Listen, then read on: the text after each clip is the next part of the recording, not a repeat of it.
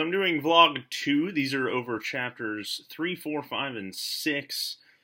First things first, loved our projects. It was a lot of fun doing that. I love public speaking. I love presenting. Sorry I went a little over.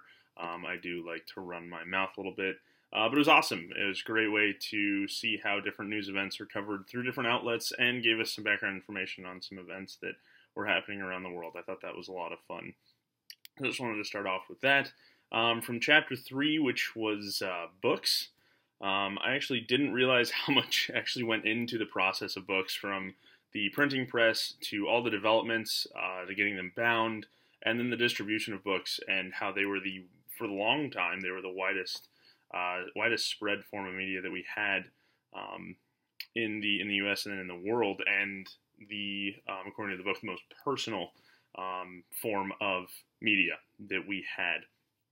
The other thing I really liked, couldn't really find anything from chapter 4 or 5, but the Killing Me Softly video was actually very interesting and kind of opened at least my eyes to the over-sexualization, I guess, of advertisements, and how bad it actually is. You know, you look at advertisements and you don't really think about it, I guess. At least I didn't until actually diving into something like that.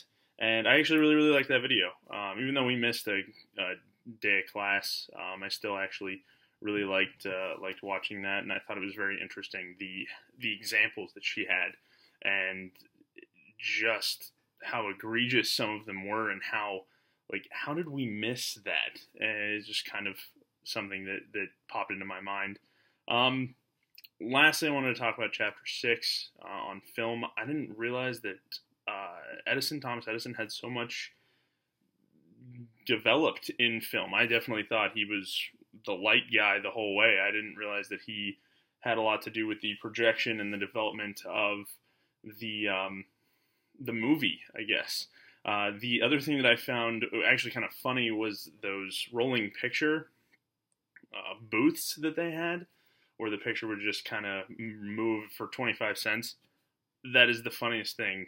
I don't know why someone would pay money to see that. Of course, someone in the future is going to say, why would somebody pay money to watch someone play video games? It's going to be the same thing, but I just thought that was kind of funny and also really interesting. I didn't realize that people paid to watch a bunch of pictures rotate. So kind of cool, kind of fun there.